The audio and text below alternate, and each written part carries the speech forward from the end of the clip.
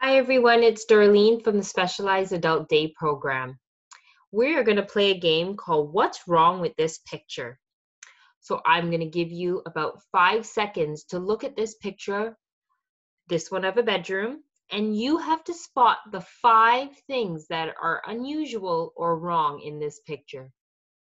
Okay, 5, 4, 3, 2, 1. Okay, so as you may notice, the first one is the door is being blocked by the beds. So it'd be hard to get in and out. Number 2 would be the clock is upside down. I think it'd be hard to get up in the morning not knowing what time it is. Number 3 is there's a mailbox in the bedroom. Number 4 is there's a water faucet in the bedroom. And number 5 is there's a tree stump on the floor. However, it kind of adds some detail and it might make a nice footrest.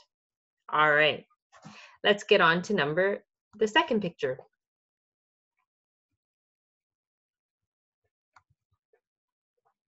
Okay, so I'll give you 5, 4, 3, 2, 1. All right, let's look at this photo of the US Post Office. So 5 things that is wrong in this photo. Number 1, there's a basketball up here. However, that could be possible. Number 2 is there's an elk or moose looking animal on the sidewalk. However, again, could be possible. Number 3 is the fireplace down here. Number 4 is there seems to be a television in this window. And number 5, which I think I agree is the most unusual in this photo, is there's a man climbing the side of the building.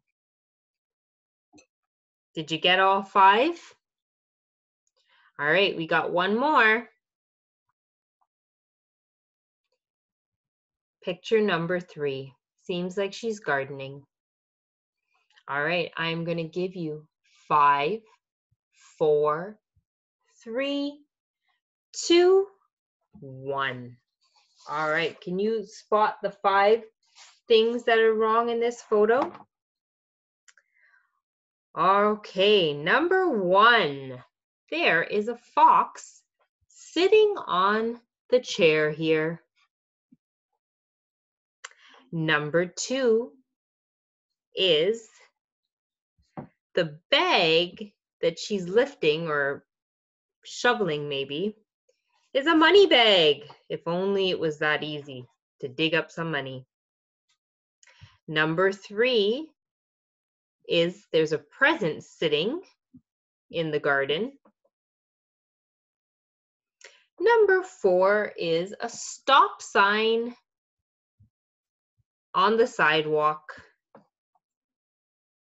And number 5, there's a shark fin coming out of the sidewalk. How did you do? Did you get all of those pictures that were wrong in each photo?